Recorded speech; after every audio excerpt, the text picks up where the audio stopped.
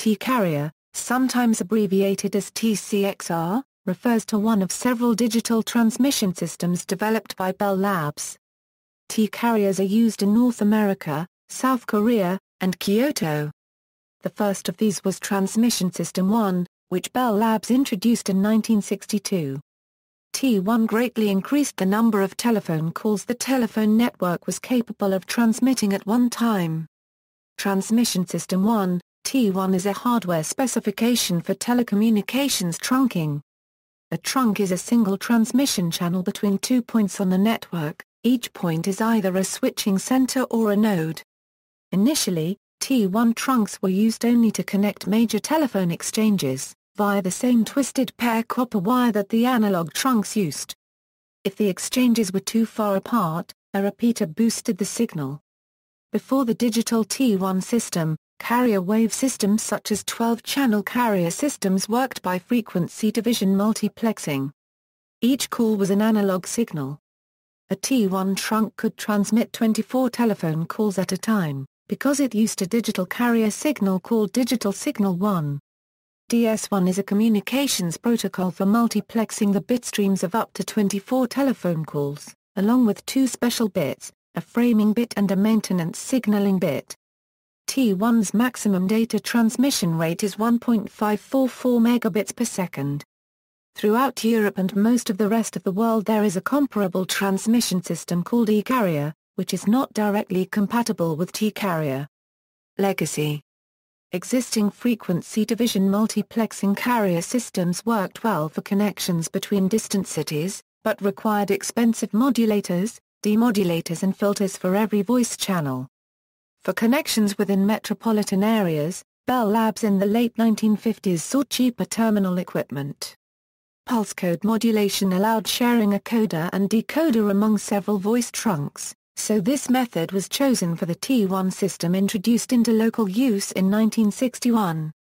In later decades, the cost of digital electronics declined to the point that an individual codec per voice channel became commonplace, but by then the other advantages of digital transmission had become entrenched. The most common legacy of this system is the line rate speeds. T1 now means any data circuit that runs at the original 1.544 bit line rate. Originally the T1 format carried 24 pulse code modulated, time division multiplexed speech signals each encoded in 64 kbits streams, leaving 8 kbits of framing information which facilitates the synchronization and demultiplexing at the receiver. The T2 and T3 circuit channels carry multiple T1 channels multiplexed, resulting in transmission rates of 6.312 and 44.736 bits, respectively. A T3 line comprises 28 T1 lines, each operating at total signaling rate of 1.544 bits. It is possible to get a fractional T3 line, meaning a T3 line with some of the 28 lines turned off, resulting in a slower transfer rate but typically at reduced cost. Supposedly, the 1.544 bits rate was chosen because tests done by AT&T long lines in Chicago were conducted underground. The test site was typical of Bell's system outside plant of the time in that, to accommodate loading coils, cable vault manholes were physically 2,000 meters apart, which determined the repeater spacing. The optimum bit rate was chosen empirically. The capacity was increased until the failure rate was unacceptable, then reduced to leave a margin. Companding allowed acceptable audio performance with only 7 bits per PCM sample in this original T1/D1 system. The later D3 and D4 channel banks had an extended frame format, allowing 8 bits per sample, reduced to 7 every 6th sample or frame when 1 bit was robbed for signaling the state of the channel. The standard does not allow an all-zero sample, which would produce a long string of binary zeros and cause the repeaters to lose bit sync. However, when carrying data there could be long strings of zeros, so 1 bit per sample is set to 1, leaving 7 bits, 8,000 frames per second for data. A more detailed understanding of how the rate of 1.544 bits was divided into channels is as follows. Given that the telephone system nominal voice band is 4,000 Hz, the required digital sampling rate is 8,000 Hz. Since each T1 frame contains 1 byte of voice data for each of the 24 channels, that system needs then 8,000 frames per second to maintain those 24 simultaneous voice channels. Because each frame of a T1 is 193 bits in length, 8,000 frames per second is multiplied by 193 bits to yield a transfer rate of 1.544 bits. Initially, T1 used alternate mark conversion to reduce frequency bandwidth and eliminate the DC component of the signal. Later B8ZS became common practice. For AMI, each mark pulse had the opposite polarity of the previous one and each space was at a level of 0, resulting in a 3-level signal which however only carried binary data.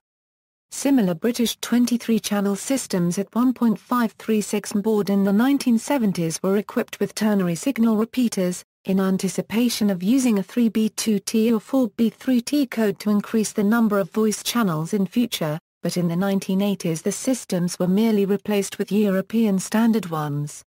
American T carriers could only work in AMI or B8ZS mode. The AMI or B8ZS signal allowed a simple error rate measurement. The D-Bank in the central office could detect a bit with the wrong polarity, or bipolarity violation, and sound an alarm. Later systems could count the number of violations and reframes and otherwise measure signal quality and allow a more sophisticated alarm indication signal system. Historical note on the 193-bit T1 frame: the decision to use a 193-bit frame was made in 1958. To allow for the identification of information bits within a frame, 2 alternatives were considered. Assign just 1 extra bit, or additional 8 bits per frame. The 8-bit choice is cleaner, resulting in a 200-bit frame, 25 8-bit channels, of which 24 are traffic and 1 8-bit channel available for operations, administration, and maintenance. AT&T chose the single bit per frame not to reduce the required bit rate, but because AT&T marketing worried that if 8 bits were chosen for OA&M function, someone would then try to sell this as a voice channel and you end up with nothing. Soon after commercial success of T1 in 1962, the T1 engineering team realized the mistake of having only 1 bit to serve the increasing demand for housekeeping functions. They petitioned AT&T management to change to 8-bit framing. This was flatly turned down because it would make installed systems obsolete. Having this hindsight, some 10 years later, CEPT chose 8 bits for framing the European E1, although as feared the extra channel is sometimes appropriated for voice or data. Higher T, 1970s Bell Labs developed higher rate systems. T1C with a more sophisticated modulation scheme carried 3 bits on those balanced pair cables that could support it. T2 carried 6.312 bits, requiring a special low-capacitance cable with foam insulation. This was standard for picture phone. T4 and T5 used coaxial cables, similar to the old L carriers used by AT&T long lines. TD microwave radio relay systems were also fitted with high-rate modems to allow them to carry a DS1 signal in a portion of their FM spectrum that had too poor quality for voice service. Later they carried DS3 and DS4 signals. During the 1980s companies such as RLH Industries, Incorporated developed T1 over optical fiber. The industry soon developed and evolved with multiplexed T1 transmission schemes. Digital signal cross-connect, DS1 signals are interconnected typically at central office locations at a common metallic cross-connect point known as a DSX1. When a DS1 is transported over metallic outside plant cable, the signal travels over conditioned cable pairs known as a T1 span. A T1 span can have up to ± 130 volts of DC power superimposed on the associated 4-wire cable pairs to line or span power line repeaters, and T1 NIUs. T1 span repeaters are typically engineered up to 6,000 feet apart, depending on cable gauge, and at no more than 36 decibels of loss before requiring a repeated span. There can be no cable bridge taps or load coils across any pairs. T1 copper spans are being replaced by optical transport systems, but if a copper span is used, the T1 is typically carried over an HDSL encoded copper line. 4-wire HDSL does not require as many repeaters as conventional T1 spans. Newer 2-wire HDSL equipment transports a full 1.54 Formbit ST1 over a single copper wire pair up to approximately 12,000 feet, if all 24-gauge cable is used. HDSL2 does not employ multiple repeaters as does conventional 4-wire HDSL, or newer HDSL4 systems. One advantage of HDSL is its ability to operate with a limited number of bridge taps, with no tap being closer than 500 feet from any HDSL transceiver. Both 2 or 4-wire HDSL equipment transmits and receives over the same cable wire pair, as compared to conventional T1 service that utilizes individual cable pairs for transmit or receive. DS3 signals are rare except within buildings, where they are used for interconnections and as an intermediate step before being mute onto a SONET circuit. This is because a T3 circuit can only go about 600 feet between repeaters. A customer who orders a DS3 usually receives a SONET circuit run into the building and a multiplexer mounted in a utility box. The DS3 is delivered in its familiar form, 2 coax cables with BNC connectors on the ends. Sources: bit robbing. 12 DS1 frames make up a single T1 superframe. Each T1 superframe is composed of 2 signaling frames.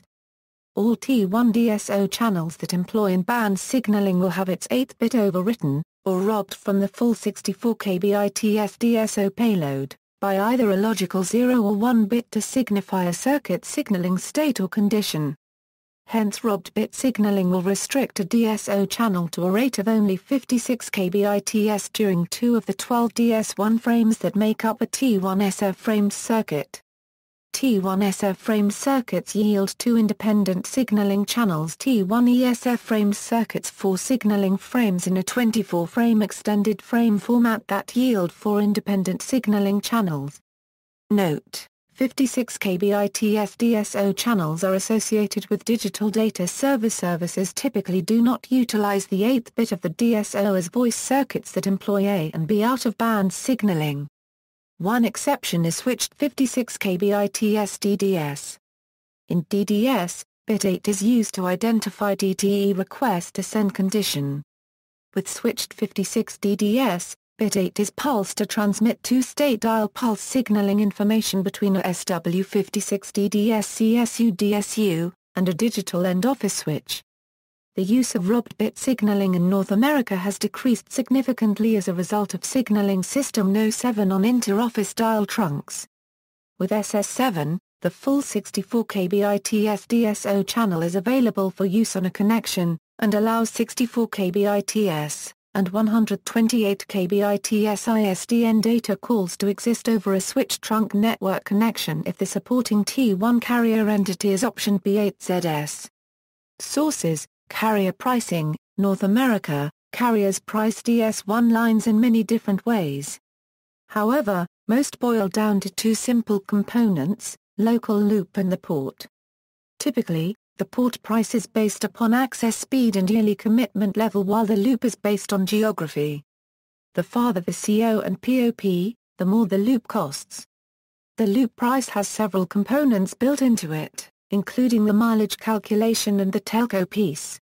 Each local Bell operating company namely Verizon, AT&T Incorporated, and Kester charge T carriers different price per mile rates. Therefore, the price calculation has 2 distinct steps, geomapping and the determination of local price arrangements. While most carriers utilize a geographic pricing model as described above, some competitive local exchange carriers, such as Teal Pacific, Integra Telecom, TW Telecom, Windstream, Level 3 Communications, and XO Communications offer national pricing. Under this DS1 pricing model, a provider charges the same price in every geography it services. National pricing is an outgrowth of increased competition in the T-carrier market space and the commoditization of T-carrier products. Providers that have adopted a national pricing strategy may experience widely varying margins as their suppliers. The Bell operating companies maintain geographic pricing models, albeit at wholesale prices. For voice DS1 lines, the calculation is mostly the same, except that the port is replaced by LDU. Once the price of the loop is determined, only voice-related charges are added to the total. In short, the total price equals loop plus LDU x minutes used. T-carrier and D-carrier systems comparison. Note 1, the DS designations are used in connection with the North American hierarchy only. Strictly speaking, a DS1 is the data carried on a T1 circuit, and likewise for a DS3 and a T3, but in practice the terms are used interchangeably.